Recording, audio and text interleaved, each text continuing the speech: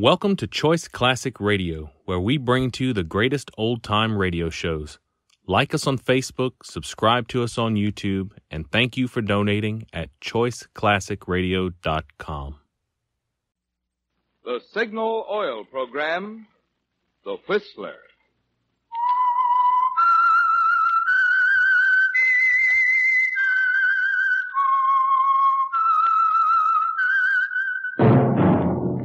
That whistle is your signal for the Signal Oil Program, The Whistler.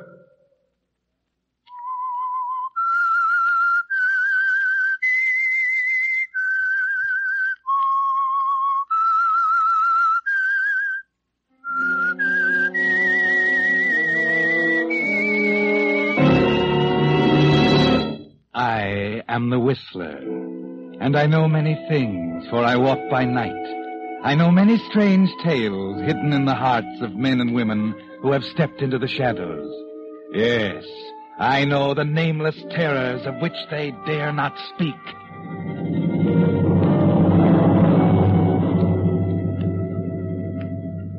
Yes, friends, it's time for The Whistler. Rated by independent research, the most popular West Coast program in radio history. And remember, let every traffic signal remind you, with new Signal gasoline, you do go farther than ever. Look for the familiar big yellow and black circle sign that identifies those popular Signal service stations in 7 western states from Canada to Mexico. And now the Whistler's strange story, the Waterford case.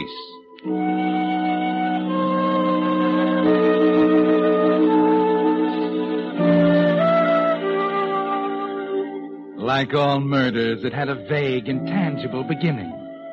As Elaine walked home from the trial that afternoon, she tried to put her finger on it, ran back in her mind over the months that saw it develop from a stray thought into the headlines in the afternoon editions just hitting the stands. Son guilty of father's murder. Richard Waterford, Jr. to die in chair. Waterford heir guilty. And for the life of her, she couldn't remember exactly when the idea was actually born. Certainly that day at the beach club with Dick and Margaret had little to do with it. Although it was in her mind even then, as she walked toward them, wondering what they were saying. Oh, that water's cold. Dick, you're all wet. Stop it. People are looking. Let him. Oh, I love you, Margaret Winters. Well, is that bad? No, it's too good to be true. I mustn't worry about Waterford Sr. Dad's not as tough as his growl. He'd do more than growl if he could see you now. You know, I used to be the fair-haired boy. Only child, son and heir, etc., etc. Little Richard could do no wrong. Then I came along. Oh, no, nothing as uncomplicated as that. Whatever's happened between Dad and me began long before I met you. What did happen, Dick? She did, mostly. Who? Elaine? Yeah. Cousin Elaine. She's around here today. You'll probably... Hello, Richard. Oh. Elaine. Why, hello. Nice of you to drop in. We were just talking about you. Say, that's a funny thing, Elaine. You always manage to show up when Don't forget your manners, Richard. What? Oh, sorry. Meg, this is my cousin, Elaine. Hello, Elaine. I was most anxious to meet you, Miss Winters. Richard has spoken of you so often at home. How did you know you'd find us here, Elaine? I thought I'd camouflaged our trail pretty well. Really, Richard, I hope you don't think I've been following you. The fact is, I was on the boat this morning, and I decided to take a stroll along the beach before going home. I saw you from the boardwalk. You should have Richard take you out to the boat sometime, Miss Winters. Very pleasant and much more secluded. Well, I'd love it, but I'm allergic to deep water. Can't swim a stroke. Oh? Well, I've enjoyed meeting you, Miss Winters. Likewise. Oh, what a beautiful ring. Oh, thank you. Family heirloom, I suppose. Well, it may be someday, I hope. At the moment, it's just an engagement ring. Oh. Wish us luck, Elaine. I'll see you at home, Richard. So long, Elaine. Wow. Well, that did it. What do you mean? Oh, she'll go straight to Dad. I know it. Oh, it doesn't matter, darling. Sooner there's an understanding, the sooner you and I can set up housekeeping. And this is as good a time as any.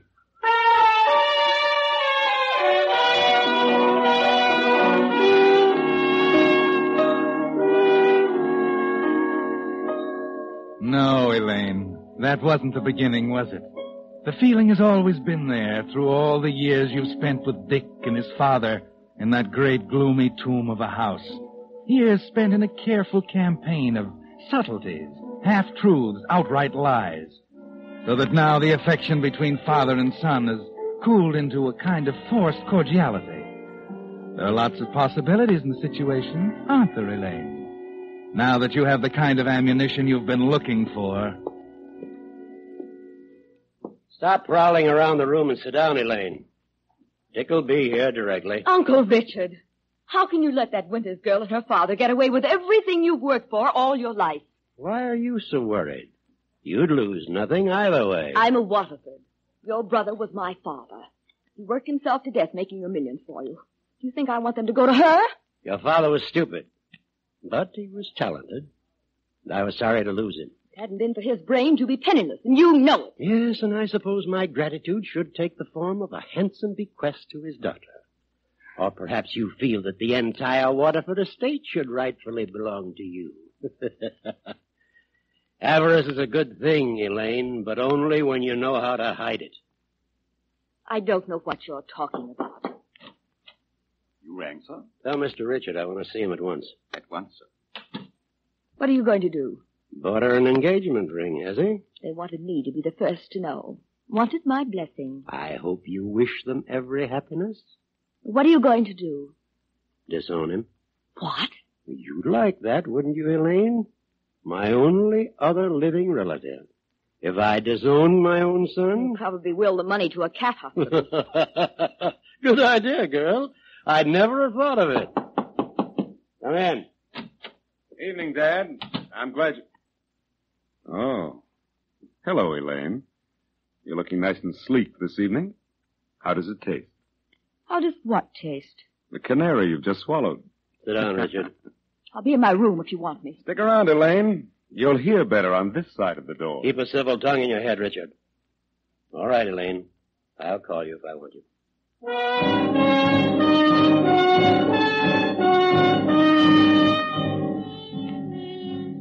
You leave the library door ajar, walk up the stairway to the landing and stand there, listening to the voices of Dick and his father growing louder and angrier. Watching Simpson, the butler, walk across the hall and stop to listen too. A vague, shadowy picture is beginning to form in your mind. A picture clouded over with hatred for the old man.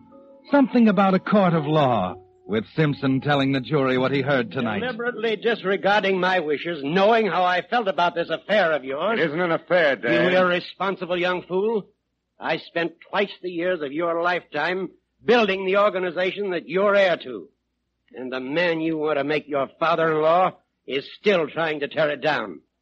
He could never take over from me, so he thinks he'll do it through my son. Don't say that. Richard, this is my final word. You're not to see this woman again. You understand? Dad, Be quiet. You disobey me and continue your relations with her, and I tell you this. I'm in a position now to ruin that larcenous father of hers and his whole miserable brood. I can buy him out lock, stock, and barrel.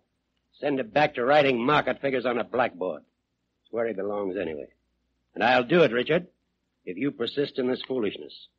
I didn't bring up my son to see him throw my life's work away on a cheap... Shut up! All right, Richard.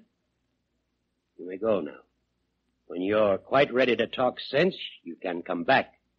And remember what I said. All right, Dad.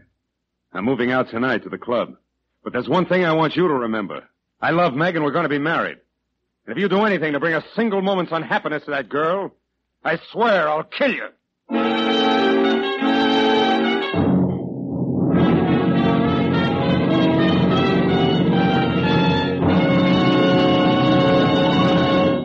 With the prologue of the Waterford case, the Signal Oil Company brings you another strange tale by The Whistler. Keeps motor 6 times cleaner. Reduces cylinder wear 1/3. Keeps motor 6 times cleaner. Reduces cylinder wear 1/3. Keeps motor 6 times cleaner. Reduces cylinder wear 1/3. Yes, everybody's talking about the amazing new Signal motor oil that keeps motor 6 times cleaner, reduces cylinder wear 1/3. Signal Premium Motor Oil. So different, it can't even be compared with old-fashioned straight motor oils. Contains 5 scientific new compounds developed to meet a demand of the Army and Navy for finer lubrication than a straight motor oil alone can provide. Signal Premium Motor Oil. Yes, just as today's finest foods are fortified with vitamins and minerals, Signal now fortifies today's finest 100% pure paraffin-based oil with these 5 scientific new compounds to give you Signal Premium Motor Oil. the improved post-war lubricant that outperforms even the finest of uncompounded oils, barring none. Want proof? Just stop by your Signal dealers. Look at his unretouched photos of laboratory and road tests covering hundreds of thousands of miles. See with your own eyes why, whether you're breaking in a new car or just want to pep up your old car, today's finest oil for you is new Signal Premium Motor Oil. And now, back to the Whistler.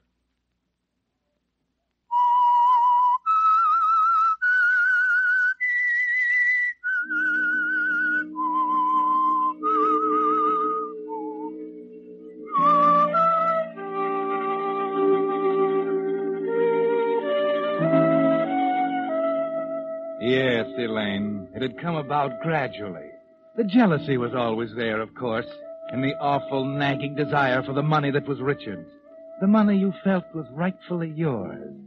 But if there was any point at which the thing changed from a vague feeling into a concrete plan of action, it was at this exact moment, as you stood on the landing, your knuckles white on the banister, listening to If Dick you do shouting... anything to bring a single moment's unhappiness to that girl, I swear I'll kill you. Simpson hurries away, and Dick comes out of the library like a dark cloud, grabs his hat, stomps out of the house.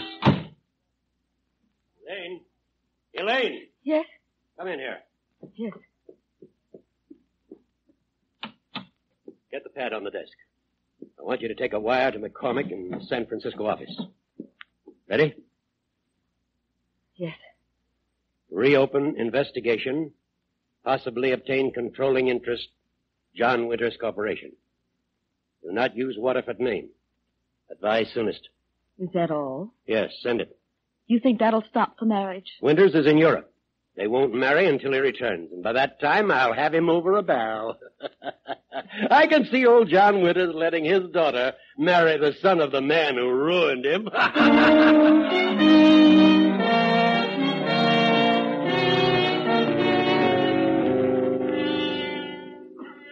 Well, Elaine, your mind is made up now, isn't it? There's no hope that the old man will disinherit his son for defying him. He was one jump ahead of you, wasn't he? The inheritance is slipping out of reach, Elaine, unless you do something about it, and quickly. Perhaps a visit with Dick at his club. It's open.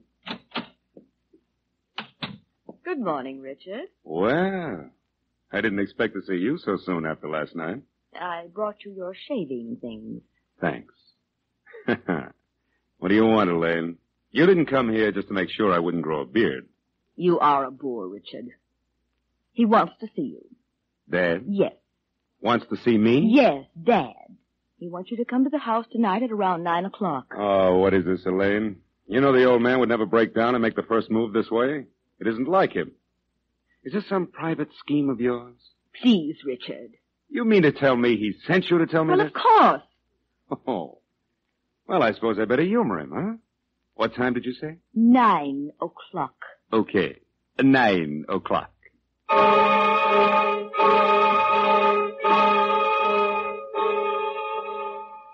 You're amazed at yourself, Elaine. You seem to know exactly what you're doing, as if you've been planning it for weeks. At home in Dick's room, you find what you're looking for. The German Luger pistol he'd brought home from Europe, and a clip of cartridges. You load it, leave it in the drawer, ready for 9 o'clock. You rang, miss? Yes, Simpson.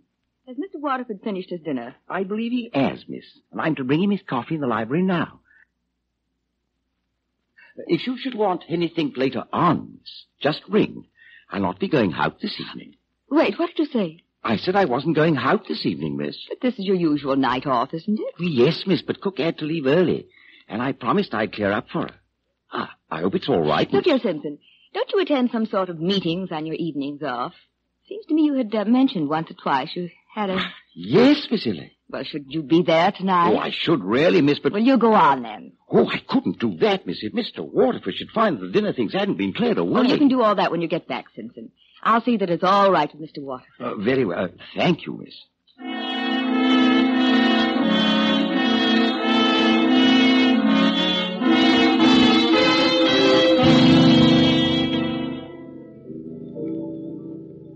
You listen in the hallway until Simpson leaves.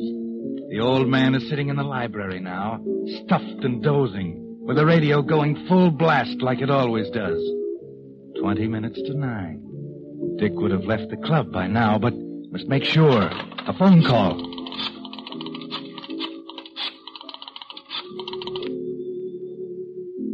Hello? Is Mr. Waterford Jr. there, please? How long ago? I see. Did he take a taxi, do you know, or did he drive his own car? Well, never mind. It doesn't matter. What? Oh, his own car. Thank you. Thank you very much. His own car. Good. No taxi driver to serve as a possible alibi. No time to be lost now. You put on a pair of gloves and get the Luger from Dick's room. Carefully, you wipe off all traces of fingerprints. Downstairs, you open the library door quietly. The old man is slumped in his chair, snoring softly. Silently, you edge over toward him, the radio blaring away in the corner, loud enough to cover even the sound of a gunshot. You raise the gun. Take careful aim. You can't miss. It's point blank. You lay the gun on the floor where it can be easily seen. Leave the radio blaring away and slip out of the room, closing the door after you. Upstairs now. Quickly. You glance at your watch. 3 minutes to 9. I'm ready.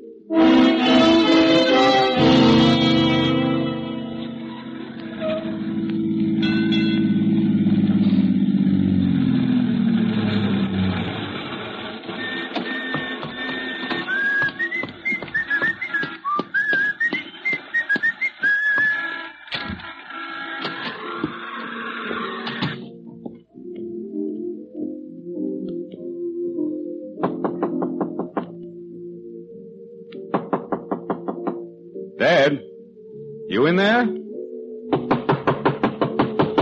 Dad? He must be asleep. Dad? Good Lord. Simpson! Simpson! Elaine! Isn't anybody here? Elaine! Richard! Elaine! Richard, what is it? What's the matter? What are you doing with that gun? Dad. He's been shot. I found him. What? Don't go in there. I'm going to call the police. The police? Oh, no, wait. Richard, your gun. You've got to get rid of it. My gun? Elaine, you don't think that I came in. I found him. The gun was on the floor. I must have picked it up. I don't remember. Wait a minute.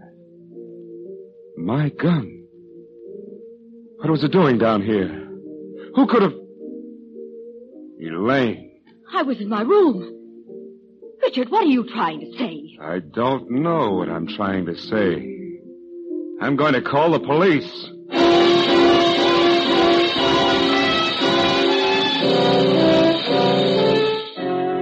The Honorable Mr. Richard Waterford, Jr., a murder charge staring him in the face, insisting on calling the police. He's playing right into your hands, isn't he, Elaine? The rest of the pieces fall into place like a jigsaw puzzle. Go on, Miss Waterford. I was in my room. I heard the radio playing and Richard shouting. He was downstairs in the hallway with the gun in his hand. Elaine, you're making it seem as though Quiet, please. You'll have your chance to talk at the trial. Now, Miss Winters, you were aware that Mr. Waterford objected to your marrying his son? Yes, I was. You were also aware that Mr. Waterford intended to do everything in his very considerable power to prevent it? Well, I knew that he was... And were you aware, too, that on the day before the crime, the accused was heard having a violent argument with his father, in which he threatened to kill him? No, I wasn't. I heard him say something like, I love Megan, we're going to be married. If you do anything to bring unhappiness to that girl, I swear I'll kill you. Gentlemen of the jury, have you reached a verdict? We have, Your Honor. We, the jury, find the defendant guilty as charged.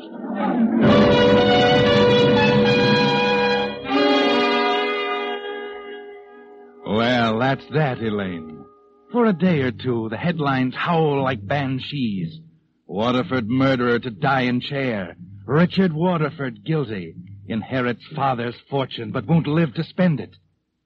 Then things begin to quiet down, and you wait for the law to take its course and leave you sole heir to the Waterford millions. Then, Elaine, out of a clear sky, a new headline. Waterford heir to marry on eve of execution. I suppose you know what's happened, Mr. District Attorney. That depends, Miss Waterford. You know what I mean. You can't let them go through with this marriage. It's illegal. Sit down, Miss Waterford. I'm sorry. It's such a shock seeing it in the papers. It's true, then. Is what true? Richard and Margaret, they're going to be married. Oh, yes, I believe they are. But how can you let a man marry on the day of his execution? It's torture. It was his last request. Since Miss Winters agreed, there was no reason to refuse it. Oh, I've never heard of anything so fantastic. Isn't it enough that you got him convicted? Isn't it enough that he's going to the chair? How can you stand by and see him married when you know he's going to die a few hours later? Please, oh, please, you must stop it. You must. Don't you see, Richard mustn't marry Margaret. Why, Miss Waterford? Why? Well, because it's inhuman. Is that the only reason? Yes. That's the only reason.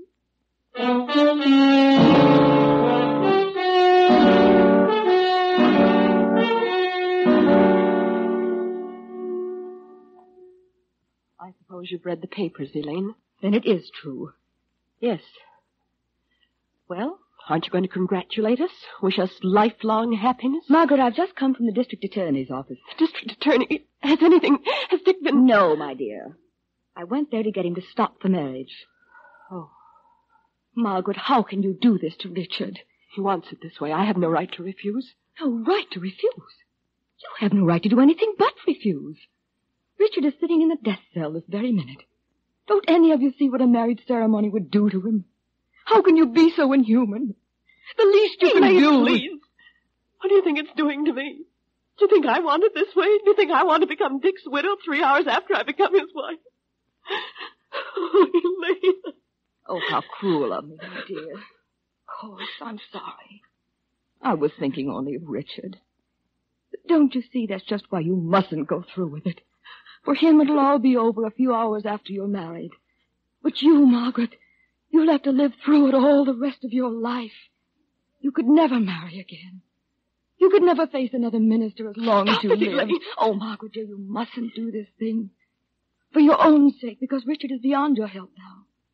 He'll understand. I'll gladly go. No, Elaine. Dick's asked me to marry him, and I've accepted. I don't care about anything else. I don't care what happens afterward. I'm going to marry him. All right, Margaret. I suppose there's nothing more to be said. Excuse me. Yes? Miss Winters, there's some reporters downstairs who want to see you. Oh, please send them away. I can't see anybody now. Yes, Miss Winters. Why don't they leave me alone? I don't know what I'll do if they don't stop coming here. Haven't given me any peace since the trial. Why don't you go away, Margaret? I can't. Not now, anyway. Oh, I don't mean far away. Just for a few days until it's time to go to Richard. You could stay on the launch. It has living quarters. It's anchored just a little way out in the bay. There'd be no one to disturb you there. You could tell him to come for you when it was time. I could do that, couldn't I? Well, I'll come with you if you like. Well, they'll find out. They'll know where they won't tell a soul, dear. There, now. I'll go home and pack a few things. I'll meet you here in an hour.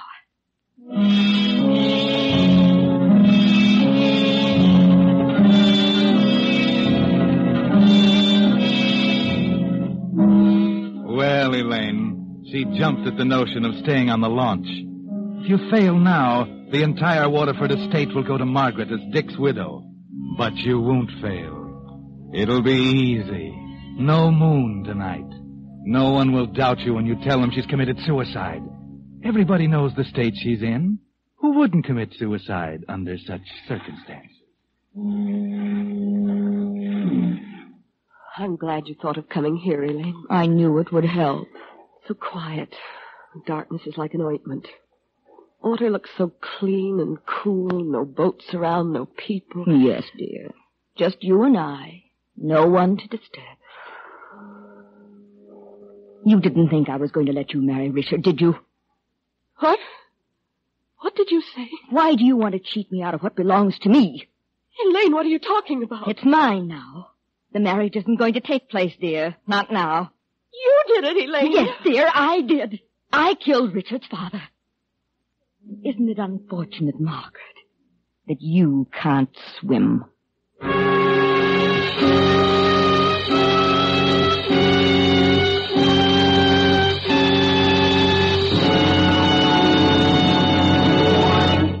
The Whistler will return in just a moment with the strange ending of tonight's story. But now, here's a little lady who seems to have a perplexed look on her face. What's the question, Miss Margate? Well, Mr. Miller, I'd like to know just what those 5 compounds are in Signal Premium Motor Oil that keeps motors 6 times cleaner, reduce cylinder wear 1/3. Answer. Compound number 1 actually cleanses the motor of old carbon. Compound 2 prevents harmful varnish, gum, and sludge. Compound 3 improves oil circulation to vital engine parts. Compound 4 keeps oil from thinning out when your motor's hot. And Compound 5 protects costly bearings from corrosion. Well, no wonder Signal Premium is so much better than old-fashioned oil. And no wonder drivers who want sweeter performance and longer motor life are saying, I'm making my next oil change a change for the better. A change to Signal Premium Motor Oil. And now, back to the Whistler.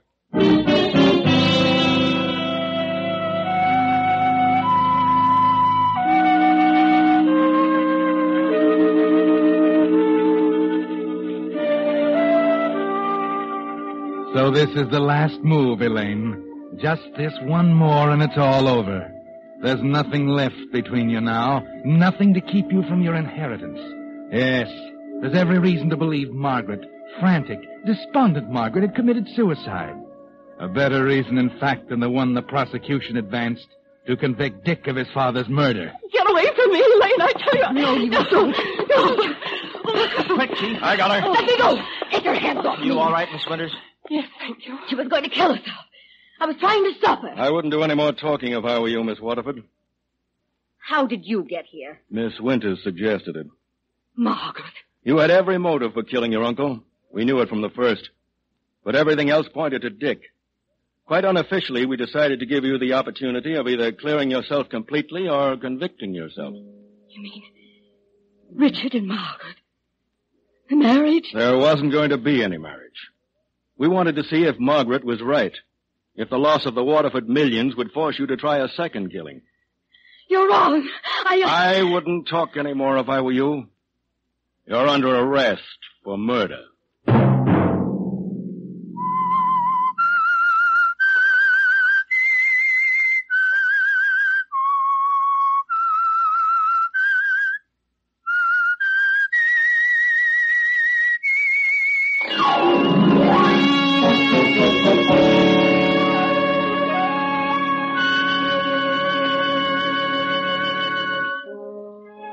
Next Monday at 9 o'clock, The Whistler will bring you another strange tale. The Whistler is broadcast for your entertainment by the marketers of Signal gasoline and motor oil and fine quality automotive accessories, and by your neighborhood Signal dealer. This program, produced by George W. Allen with tonight's story by Ken Harvey, music by Wilbur Hatch, is transmitted to our troops overseas by the Armed Forces Radio Service.